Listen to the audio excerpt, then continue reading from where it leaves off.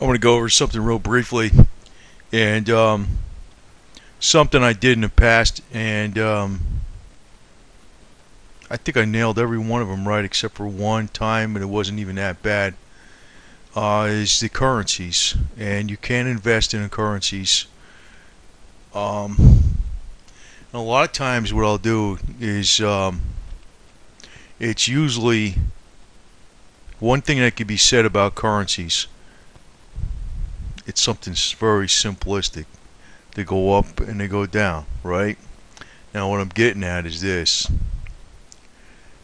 they really don't make big moves against each other for long. Central banks intervene. So I don't like these as much because I think you can make a lot more on the commodities. But I remember betting on this Mexican peso getting like 6.5% in a couple months, and then I dumped it.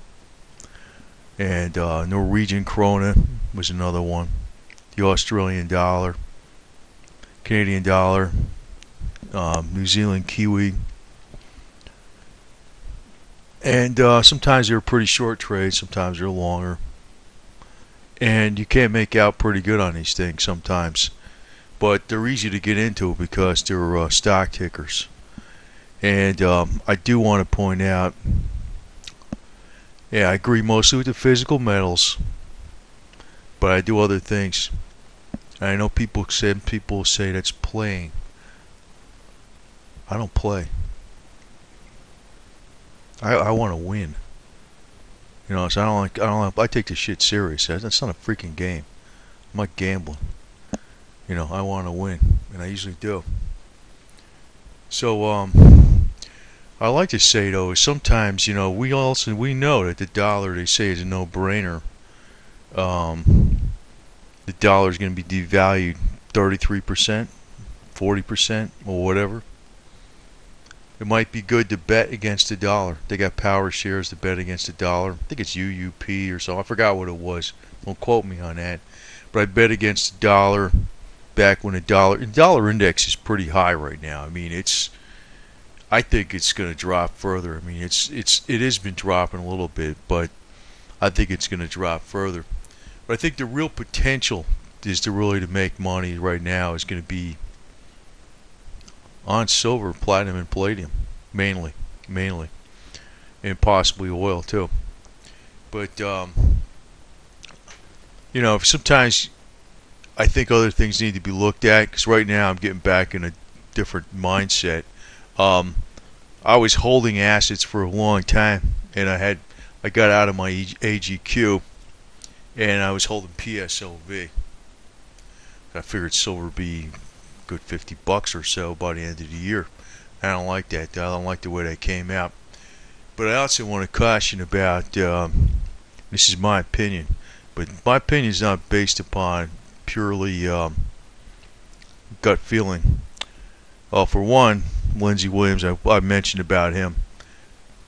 He's getting some good information. He's getting more garbage. So I really can't trust what he says. But I also went into what Bob Chapman. I know people don't want to hear that. They like listening to this guy, but there's stuff out there that's legit. Like if you look up FINRA, his broker check, and all this type of stuff, there's a lot of stuff out there. I'm not going to go through it again.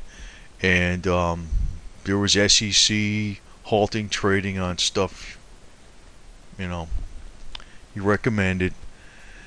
And Alex Jones seems to have these two guys on his show a lot, which makes me not trust Alex Jones for nothing. Because there's so many other gold people out there. I mean, he can get, you know, Mike Maloney or something like that, or, you know, David Morgan. I don't know, one of those people. Somebody else. And I think those kind of people want to be on his show. They want the exposure. But I don't think I suspect he doesn't want to do it. And he's putting these guys on. And, you know, when Chapman just last week or whatever it was, he says gold is going to go up to $3,200 possibly in February. What kind of ridiculous prediction is that anyway? So I know they're really, I think they got to, you know, and there's one thing I sticks in my mind is when Chapman made a call that when silver was near that peak, he said it was going to blast right through and go a lot higher. You know, I don't know if that was just a bad call or that was something to throw people off. Me, I was just going to wait till the end of the year anyway. So that's what I figured, if it goes up or goes down. But I didn't want to show any more profit. So that was the deal. I didn't want to show any more profit. So I wasn't doing my normal thing. But I just want to warn some people. You know, people don't want to hear stuff against these Lindsey Williams and Bob Chapman and all this stuff. I'd be very wary. I'd be extremely wary of anything that's on Alex Jones, and big time. And I want to get into one other thing. And this is a fund you don't want to mess with long term. It's very short trading. You know, I went into AGQ. This is ZSL. I didn't use it much, but I used it some, and I made some money on it. I don't know. I guess that means I was shorting silver. But you know, the way I look at it, if you short silver and you make money, what's wrong with that? Really? What are you going to be doing? You're going to drive the price of silver down to zero at the same time you're making money? What does that mean? You're going to make money and then you can buy physical? I mean, what's wrong with that, right? I mean, I don't know. I don't see nothing wrong with it. I actually bought it right in this area when it was, this was back in, I think it was late January of 2011. I bought some of this ZSL, you know, the Pro Shares Ultra Short, and I made some money on it. And right about in here, I flipped into, I got out of AGQ, and then I started shorting. I started shorting a little bit. I didn't bit short real heavy, but I made money on it. There was a percentage I made. And then I went into PSLV, and I was holding. But I think my next plan is I'm going to jump in and out of AGQ probably, and UCO. But as we see, this is like a backwards curve. You know, this is a fund. You don't want to. You want to play this to fund more short term. But as I'm backing out of, this is going to be my strategy, and I think this is what a lot of people do. They don't tell you. You're not going to hear Chapman tell you to do this. You're not going to hear any silver bugs tell you to do this. You're not going to hear, you know, anybody tell you to do this. I'm going to tell you this. What I'm going to say is plain, pure common sense, and this is how I'm doing it. As I see silver make, I think it's going to make tremendous gains this year. But when I start getting nervous, I'm going to do that same thing. Sell off in pieces. If it has a really, really good day, I'm going to sell part of it. Especially after it gets up to a certain point, and I'm going to be watching that silver-gold ratio. I'm going to be holding cash in a brokerage account. Yeah, I know about Corazine and all that kind of shit. They better not screw up my money. I can tell you that right now, because I'll get it back 2 seconds flat. I will. I'll get it back. And when I see this pullback, you know what they're going to do. They're going to do it on a Friday. They're going to do it on a weekend. You know, silver's going to drop like $20 in a day. Well, you know what? I'm going to get in on the tail end of that crap, and I'm going to short silver with ZSL. And that's what I should have done with this other stuff too. But like I said, I was playing a little bit different because I didn't want to show any more profit. Because every time you make a trade, you're recognizing gains and stuff, right? I didn't want to show any more profit. So this next time is a new year, and I don't care, you know. I don't care what the hell I gotta pay, you know. And I'm gonna go ahead, and as I see it gets up to a certain point, that silver to gold ratio is looking low. Really good day. Silver already had a good gain. Maybe it's at the all-time high so far. Start selling off. And if they pull this crap again, which I think they will, I mean, it's sort of like the sun rises in the morning, right? You know they're going to crash it. Conspiracy or not, I don't care. I want to make money. And what I'm going to do is I'm going to short it on the way down for whatever piece I can catch. And I did catch this a couple of times. I did short it a couple of times, and I made some money on it. And I see there's nothing wrong with doing that. And you know, if you really know what the hell's going on in the movements of silver, I don't know why you're not playing paper markets. You know, buying on the dips, it don't make any sense to me. It doesn't make any sense. You know, I mean, yeah, I bought on the dips too, and I still buy on the dips.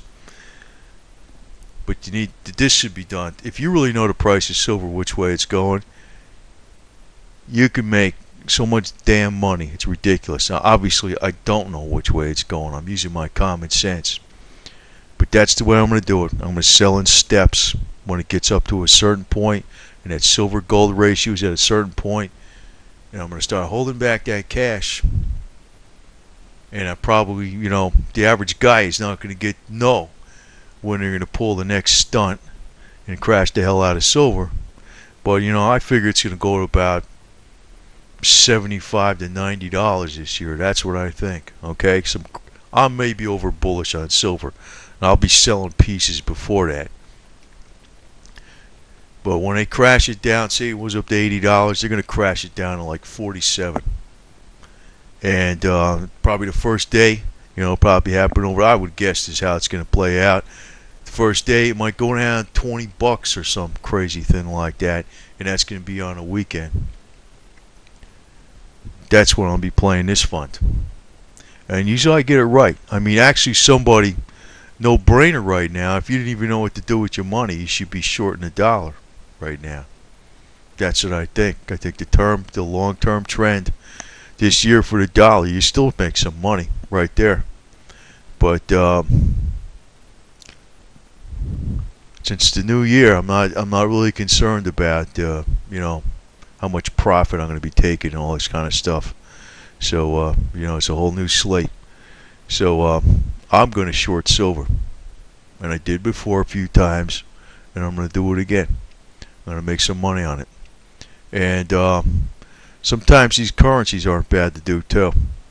I mean, especially if you know, peso.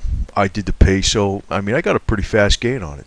So Norwegian krona, the Kiwi in New Zealand, and sometimes they make pretty good moves.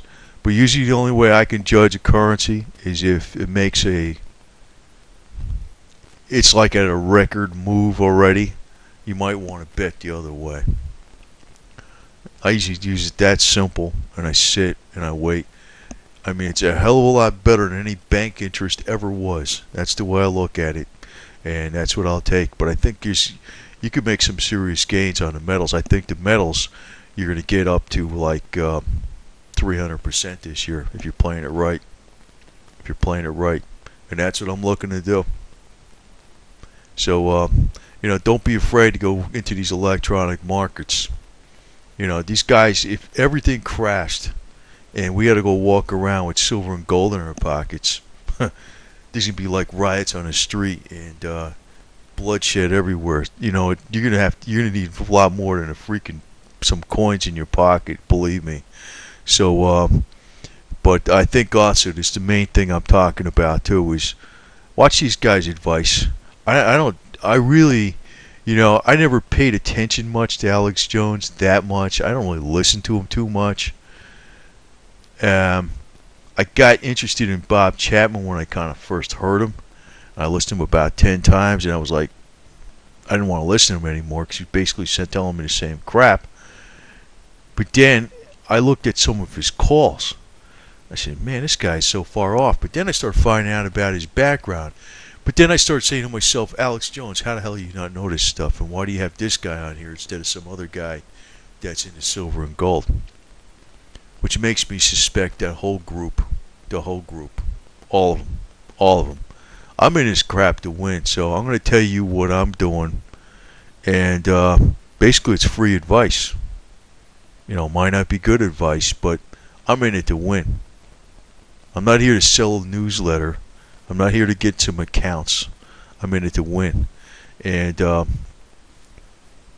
think you can beat the odds. I know you can. And since I got a small channel, I'll say what I'm doing. You know, it's kind of stupid if you have like a bunch of people on this stupid thing. What happens is you're telling a lot of people, but if you're telling them the truth, you're screwing it up. You're screwing it up because then the word gets out. But like I said, beware the crap that goes on with Alex Jones' show. I don't like that show. Tell you the truth, that's my personal opinion. You know, I know the mainstream media doesn't like it because it gets into all the conspiracies, but I think he's misleading people even when he's in alternative media. I don't know what the deal is with that guy. And just some of the stuff he's got on here, I'm like, he is really misleading people a lot. That's what I think. That's my opinion. And also, I want to say, these people that are totally into all physical silver, I don't know. I mean, what do you expect to do? You know what's going to happen? They're going to come out with an electronic chip. They're going to stick it in your forehead, and you're going to cash your silver in for that. That's what you're going to do, right? So tell me another one. So, I mean, I don't think playing these markets is such a stupid idea. And, you know, if they rip me off, I'm going to get my money one way or the other. They're not going to rip me off. I'm not worried about it. I'm going to get my money one way or another. They're not going to rip me off. And I'm not going to lose at this game either. Because when I take it serious, I win. You know? When I sit back and I just let it ride, that's where things still stay flat. And now that's, you know, some of that stuff's pissing me off because, you know, I listened to this Lindsey Williams, and now that I'm realizing that, you know, the end date he said for $150 to $200 barrel oil was October 2011. Well, it's February 2012.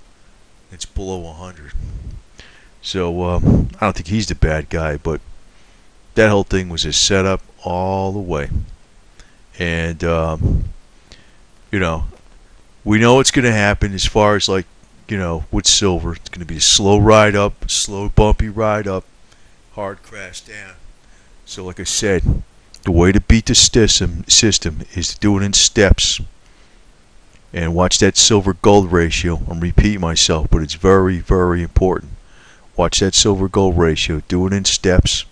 And you're going to hear these pundits out there telling you silver's going to $500 an ounce next week, right? Or whatever. And when it crashes, keep your reserves on the side. And hopefully you can catch the end of the crash with this ZSL. And I did use this a couple of times. I was scared to use this fund, but it worked. I made money on it. I didn't bet a lot, but I made money. It was fast, in and out. Made the money. It was just in there a few days. But I got some gains. And that's what I'll do. And that's what you got to do. You got to look at this stuff all the time, but not let any emotions get at you. You got to look at it like a stoic. And I'm not too bad at this stuff, to tell you the truth. You know, some of these idiots I was working for, they'd be close to $1 billion right now if they listened to me, but they didn't. Too bad.